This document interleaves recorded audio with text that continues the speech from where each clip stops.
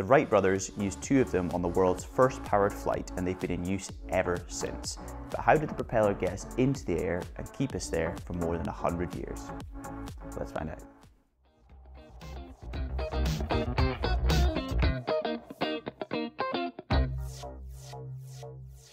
Hi, I'm Grant and welcome to class 18 in the Principles of Flight series.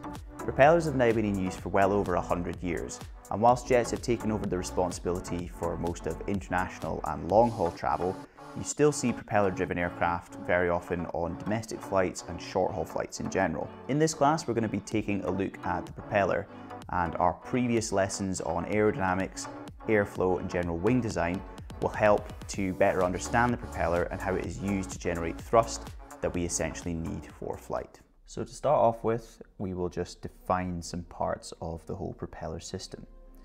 So you have the blades here. They are arranged around the blade hub, which is attached then to the engine drive shaft.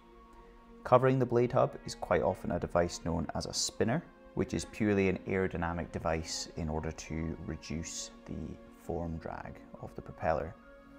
The area that the blades spin around in is known as the blade propeller disc. Propellers are essentially small wings all mounted onto this blade hub at their roots, so they share a lot of the terminology that you get with wings, such as the leading edge, the trailing edge, the chord line, which is the line between the trailing edge and the leading edge.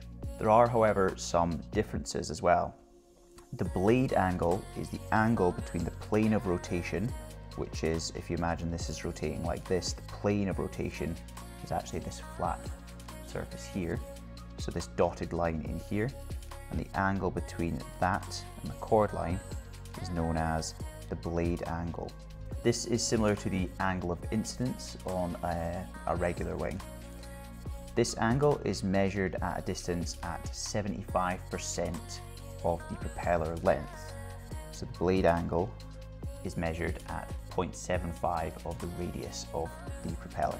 The reason for this is most propellers twist as they go towards the tip, so a standard point has to be chosen for measurements, and for some reason it was settled on as 75% of the length.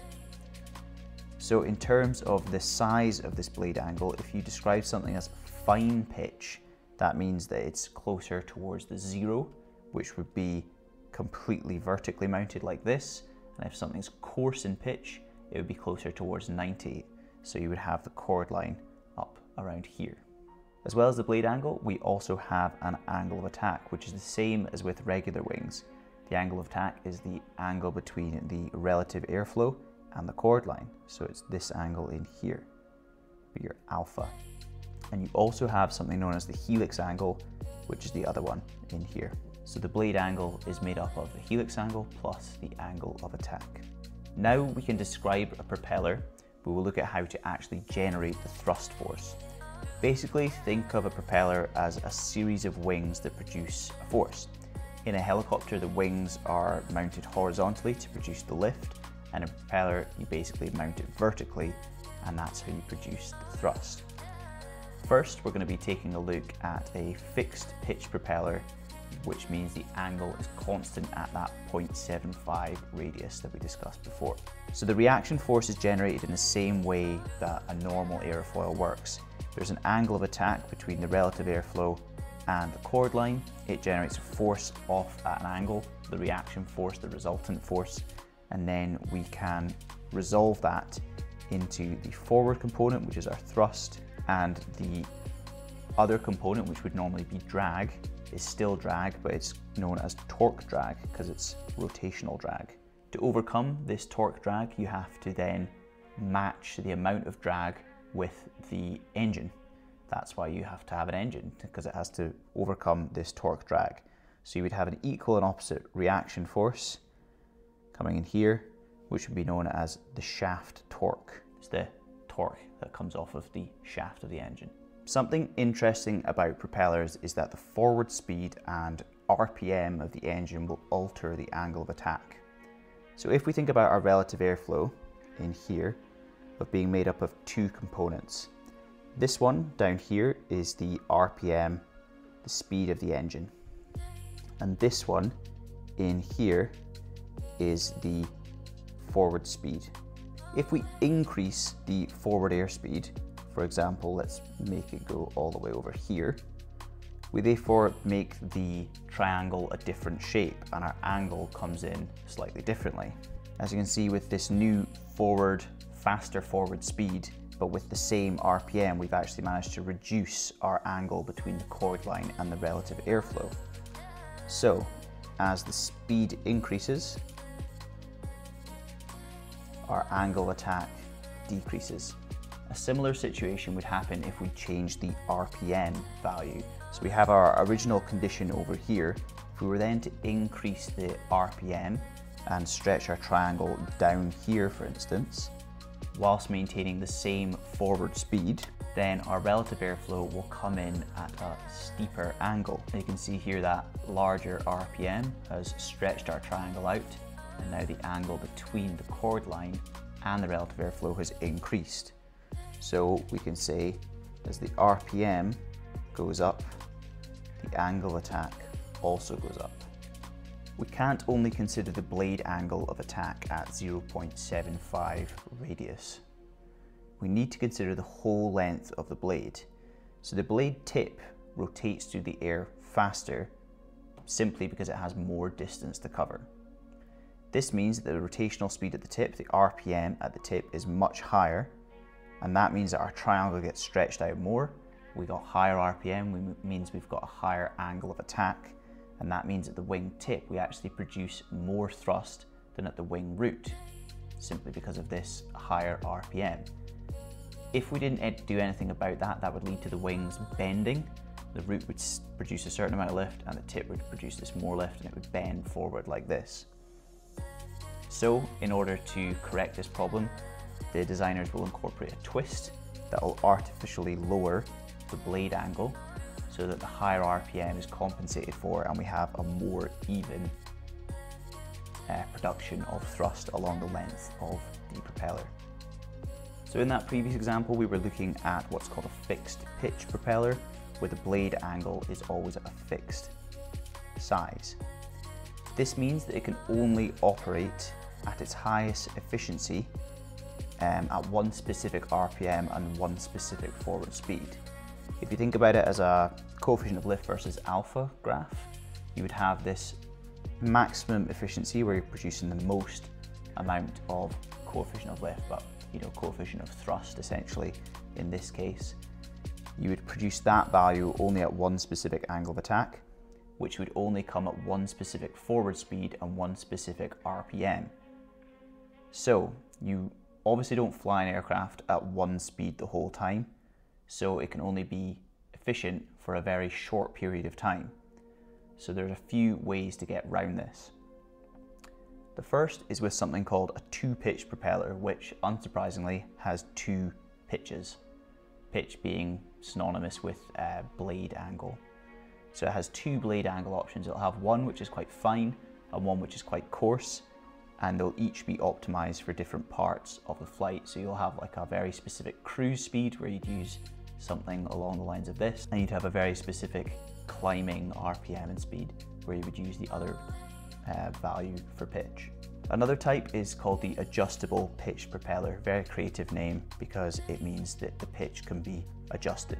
It basically can go from fully fine, which would be 0, to fully coarse, which would be 90. And this allows for a large range of speeds and RPMs, and the efficient angle of attack can always be achieved. So for example, during takeoff with a slow forward speed, the pitch would be set quite fine to generate lots of forward thrust. And then as we speed up, our angle of attack goes down. That means that we would have to artificially increase the angle of attack to maintain the same amount of thrust, and we would coarsen off as we get faster and faster. Third type of propeller is called a constant speed propeller, and it differs from the adjustable pitch propeller because the adjustment is done automatically. So an adjustable pitch propeller is manually controlled. You have to physically set the pitch, whereas a constant speed propeller, a governor system will take over and make sure that the optimum angle is always there to achieve the best amount of thrust. So a cool feature of fully adjustable propellers is the ability to generate reverse thrust, which is essentially a large increase in drag. So if we continue to fine off, as in get it closer and closer to zero, the pitch of the blade and take it lower than zero, then we'd end up with a negative angle of attack, as you can see here. It would be over here, you keep adjusting it, and then eventually you end up in the negative range and you produce a thrust in the opposite direction, or a reaction force in the opposite direction, should I say. Part of that is a huge increase in drag, or reverse thrust, and the other part is a large increase in that torque drag. That torque drag will have to be overcome in the normal way by the engine. So when we have an engine failure in a propeller aircraft, we can have an effect which is known as windmilling. So windmilling is similar to reverse thrust, but slightly different. So if we take away all the shaft torque, all of the RPMs of the engine, the generated torque drag in normal conditions will start to slow the RPM more and more and more, and eventually we will get to a point where the RPM value is so low that our relative airflow becomes very stretched out. That triangle that I'm talking about would become very stretched out. You have a huge component which is forward speed and a very small component which is the vertical RPM value. That can lead to negative angles of attack even if the blade angle is still positive. And that generates a reaction force, but instead of angling up the way like this, it angles down the way like this. So you would still have this drag value, and we'd also have some torque produced aerodynamically, which essentially takes over the role of the engine and starts to continue spinning the propeller. This is how a windmill works. The forward motion of the air turns the blades and spins the propeller round. Unfortunately, if our engine is stopped, we don't want this increase in drag because that will reduce our glide distance essentially. So to counteract this, we increase the blade angle until we get to a fully course position, and that will stop the reaction force coming in and hindering us. The difference between reverse thrust and windmilling is engine power. With reverse thrust, the reaction force is angled up the way and the torque drag component has to be overcome by the engine. And with windmilling, it's angled down the way and therefore pulling the engine round, and you don't need the power from the engine to actually create this effect. So an important design consideration when designing propellers is the propeller must be able to absorb the power produced by the engine, and it must generate sufficient torque drag to match that shaft drag, or else the propeller could accelerate way too much, speed up and brake. So there are a few ways to do this. First is just to make the blades longer. They'll take up more area, they'll have more power, and they'll be able to produce more of that torque drag to match the shaft drag. However, this can increase the speed of the blade tips to very undesirable levels, such as close to the speed of sound, which can lead to like miniature sonic booms, and they also take up a lot of space. If you have a really long propeller, you've got to be very high up off the ground just to account for the space of it. So this wouldn't be our first choice. The next choice is to do something called increasing the solidity. And the solidity is basically the ratio of the propeller front area to the propeller disc area. Remember, the disc is that area that it sweeps, the area that it covers as it spins. So there's a few easy ways to do this. The first is to just, if you think of this as our normal propeller, is to just increase the chord thickness. So you widen the blades, and that will take up more of a proportion of the disc than if you have thinner blades. The next is to add more blades. Again, you've got the same disc area, but you're covering more of it in that blade space. And a third option is you would have two sets of propellers, both mounted on the same shaft. And they would rotate in different directions, and that essentially covers a lot of area of the disc at any one time, and that's called contra-rotating propellers. So while propellers are good at creating thrust, they have a few side effects that you need to be aware of. The first is the torque reaction effect. So for every action, there's an equal and opposite reaction, and due to the clockwise rotation of the propeller, When talking about rotations, it's always from the pilot's perspective. So if I'm sitting in the front of the aircraft looking out over the propeller, it would be rotating clockwise, or right-handed they call it. So with a clockwise rotation, you have an equal and opposite reaction force, which would be an anti-clockwise torque reaction force. So in an aircraft, that's felt as a roll to the left, a roll in the anti-clockwise direction. The second effect is known as the slipstream effect. Again, we're talking about a clockwise rotating propeller from the pilot's perspective. So the rotating propeller rotates air behind it, and it spins behind it like this. And what happens is the air from the right-hand side of the propeller goes underneath the aircraft and then rises back up and ends up hitting the fin of the aircraft at an angle. That angle in there, this alpha in here, generates a reaction force. Generates a reaction force in this direction, and that'll cause us to yaw to this direction. It'll cause us to yaw to the left. Both of these effects are very obvious on takeoff because you're doing a very large increase in the speed of the propeller, and you feel these effects a lot. So you'll notice it that to counteract both of these effects, you have to use some right rudder, which will correct the problem and generate a force in this direction, and that'll cause us to yaw back and keep us straight on the runway. The third effect is known as the asymmetric blade effect, or P factor. I don't know why it's called P factor, but this causes, again, a yaw to the left. The reason behind this is only apparent at high angles of attack. So when you're at high angles of attack, the downgoing blade, which will be the blade on the right, or the blades on the right, essentially the right-hand half of our disc, actually have to travel further through the air.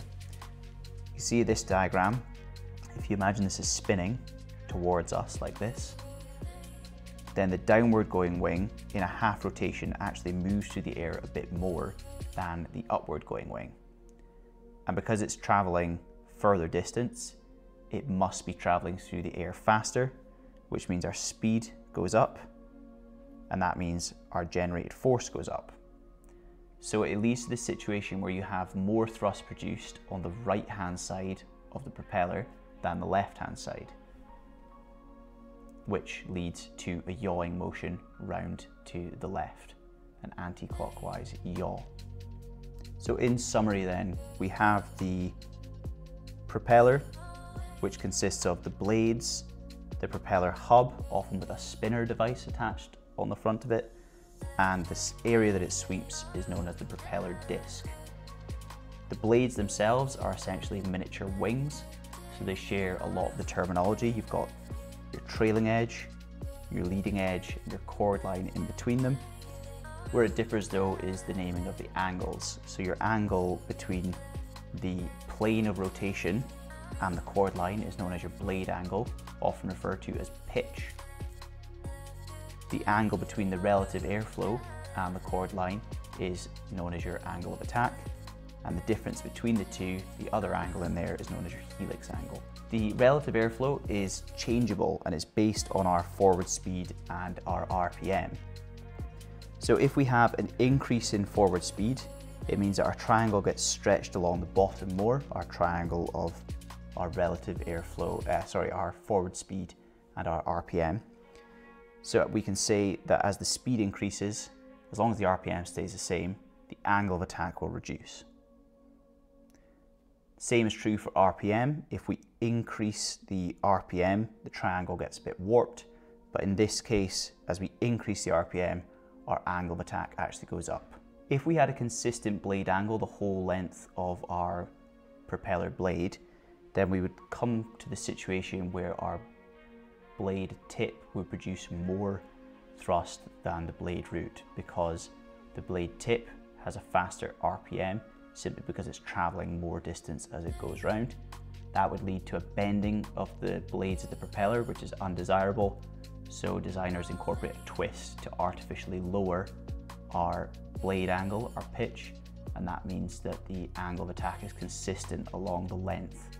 So because we're only achieving our maximal angle of attack, our most efficient angle of attack at one specific combination of speed and RPM, that means we're only efficient at one exact airspeed and one exact RPM. That is unless we use a 2-pitch propeller, which has 2 options for that speed, an adjustable pitch propeller, which is manually adjusted and can be adjusted to any speed that we want, or we can use a constant speed propeller, which does that adjustment automatically. We can generate reverse thrust by decreasing the pitch of our propeller beyond the 0 to create a negative angle of attack. This produces a reaction force up and to the left in this case, and it means we've got an increase in drag as well as an increase in the torque drag. That increase in torque drag has to be overcome in the normal way through the engine. Another thing that can happen is windmilling, which is when we lose the RPM of the engine whilst we're still traveling forward, and that means that we have a negative angle of attack without having the negative blade angle that we do for reverse thrust. This leads to a reaction force coming off, sloping down to the left in this case, which is an increase in drag, but instead of an increase in torque drag, it's just an aerodynamic torque, which actually continues to spin the blade and continues this effect. This increase in drag is very undesirable, so what we do is we make the blades fully coarse, set them to 90 degrees, which is known as feathering the aircraft, feathering for the propeller. Power absorption is necessary due to the excessive RPMs and forces that can be experienced if the propeller doesn't match the power of the engine. So to increase the power absorption of any given propeller, you can increase the length of the blades, but that comes with problems such as sonic booms at the the blade tips. So the more desirable option is just to increase the solidity. You can do that by increasing the chord length of each individual blade. You can add in more propellers, more blades, or you can add in another propeller which rotates the opposite direction, known as contra-rotating. So the side effects of a propeller are reaction torque, equal and opposite reaction. The propeller wants to rotate right, so everything else attached to the propeller wants to rotate to the left. The next one's the slipstream, and that is when the rotating mass of air cuts underneath the aircraft, comes back up and then interacts with the fin to create a force which rotates us to the left. It yaws us to the left. And the last one is known as the asymmetric blade effect, or the P factor. And basically at high angles of attack, the downward going wing travels further through the air. Because it's traveling further, it must be traveling faster. And that means that we generate more force on the right hand side of the blade than we do on the left hand side. And that rotates us again to the left. It yaws us to the left anti-clockwise.